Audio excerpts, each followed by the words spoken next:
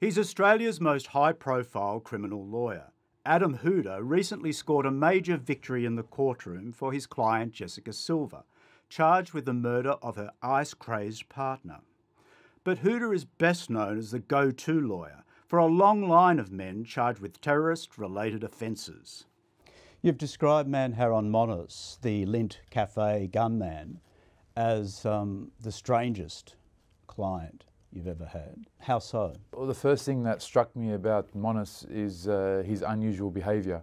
I had a lady who I believe is the lady that has been murdered since that time, a lady that he had an affair with. She would call me on his behalf and arrange the meetings, and she would call him His Eminence, and when I looked him up, he was non-existent. Nobody knew about him, and I know most leaders in the community.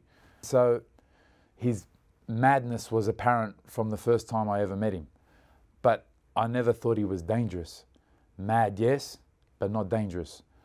He was a peace activist, and that's what attracted me to his case, and that's the man Monis story. Now, during that siege, you actually fired off a tweet offering to actually go to the cafe and talk to Monis. What did you hope to achieve through that? I understand what man Monis's grievances are.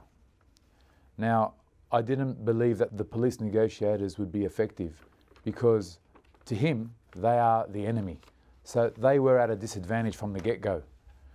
I believe that I had a better chance at speaking to him and trying to convince him to end the siege. And I was sitting in the comfort of my own home. It didn't sit well with me that I didn't at least try to do something. So I put it out there, but no one took me up on my offer, but it was genuine. Adam, you were also part of the biggest criminal trial in Australia, Operation Pendennis. 9 men accused of terrorist-related offences, began in 2005. But there were headlines about the fact that these men wouldn't stand in the court. Was that an uncomfortable time for you? Well, my client's not standing in court. It's not a legal requirement to stand up. It's just part of the traditions of our legal system. Do you not find that a sign of disrespect, though? You're part of the liberal justice system, a system you respect yourself, a system that's nurtured you. Don't you have a problem with the fact that they didn't stand? Me personally, I didn't find it disrespectful, and I don't know if the judge found it disrespectful.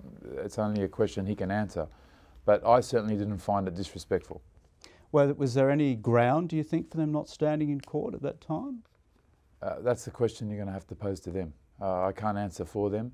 You know, they believe that they should stand and bow to God only and not to a human being, and that's their philosophy behind their actions.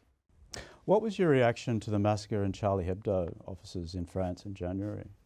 The Quran teaches us that the killing of one innocent soul is as if you've killed the entire humanity. So from a Muslim's point of view, any killing of innocent civilians is a grave, grave crime.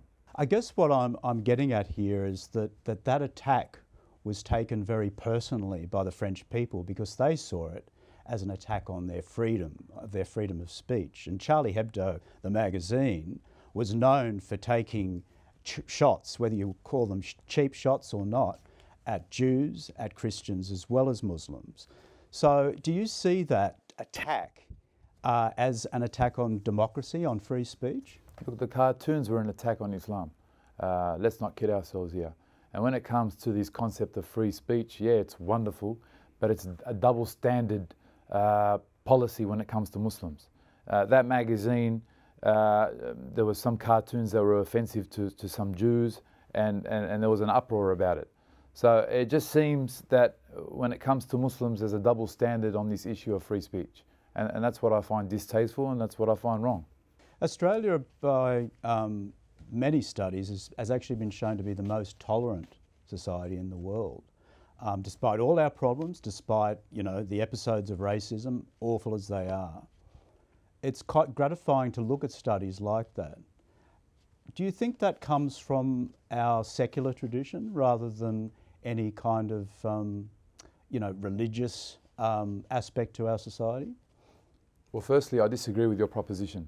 I don't believe Australia is a tolerant society. That's been my experience. I can only tell you what my experiences have been. I've been on the receiving end of extreme racism, extreme hatred, extreme bigotry. Okay, that's been my experience and been experience of a lot of people who I know. I mean, I recently travelled to Dubai. That is what I call to be a tolerant, multicultural society. Okay, it's ruled by people who are of the Muslim faith, but when it comes to Christmas, they've got the biggest Christmas trees. When it comes to Easter, they've got the biggest Easter eggs. There's people of all races, and they're all happy, and they all respect each other. That's a true example of a multicultural society that we should aspire to be like. So in terms of Australia being tolerant, that hasn't been my experience. It hasn't been the experience of my family. And I can only tell you what I've gone through. You have been at the receiving end of some pretty awful prejudice. There was the episode when you were a young lawyer when the judge actually mistook you for the defendant. Tell me a little about that. Well, I stood up to announce my appearance, and before I had a chance to do that, he said, "Where's your lawyer?" So these are the prejudices that I'm dealing with. You find that in the ranks of the judges. So it hasn't been an easy ride for me. What did you say to the judge at that point? I corrected him, he apologised, and life moves on.